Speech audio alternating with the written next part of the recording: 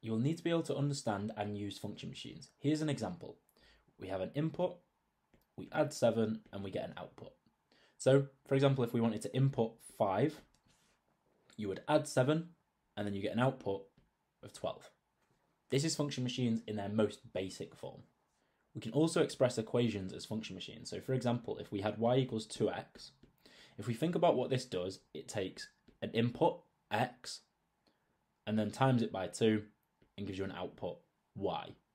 So putting that in terms of a function machine results in something like this. So you can see, it takes an input, x, it times it by 2, and then you get y. So the exact same result from this function machine as we got from that equation, just represented in a slightly different way. If you found this video useful, why not try the topic exam on our learning platform?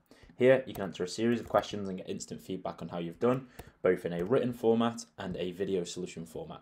So you can see here, the written solution is just a quick explanation of how to solve the problem. Or if you're still unsure, you can watch the video solution where an expert will talk you through it.